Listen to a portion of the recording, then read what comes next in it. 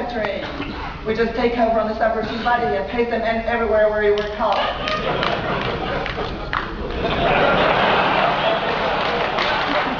Now let's optimize the obscurity and Perl. Isn't that like impossible? No.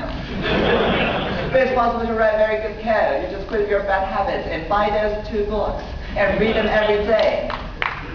Or you can pick the language. Perl 5 has, this problem. You have scalar hash array, but you will take one thing out is $1, but if you make a method call, you return 7 things, it's still $1, it makes no sense. In Perl 6, it's all fixed, of course. So you can write very readable Perl 6. You just buy this book from this publisher, except it's now totally out of date.